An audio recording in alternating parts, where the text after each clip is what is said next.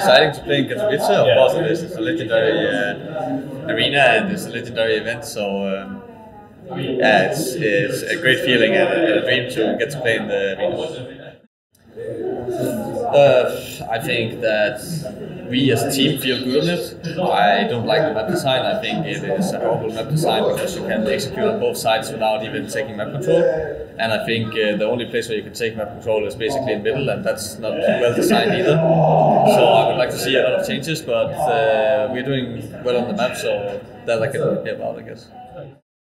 I like the A4 way more, and I hope that will keep being the meta because the silencer meta kind of reminded me of the AOG meta, and yeah, it's just boring, and I hate when everything is so CT-sided and the economy was a bit out of hand, so I definitely prefer the A4. I think we just have a similar map pool, and right now we are in better form, and they are going through a lot of changes, so I think that's mostly why.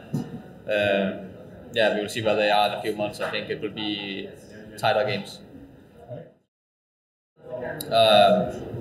Well, there's a bunch of things that happens over 6 months of trying to improve. So obviously it's just a lot of hard work and me trying to focus a bit more on my individual than the team. I've always been sacrificing a bit too much, I think, for the better of the team, and in the end it actually ended up hurting the team because my individual performance was so bad.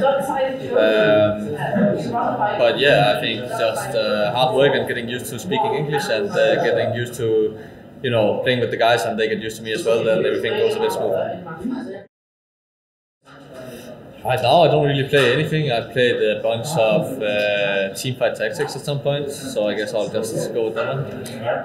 Well, I haven't personally tried the game and I don't like the look of the game, but I think it's healthy for Counter-Strike to have some competition, so they're welcome in my opinion.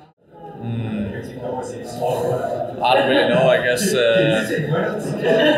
I've always believed in it, but I think when I actually realized that I was there was when I joined Copenhagen Flames, maybe.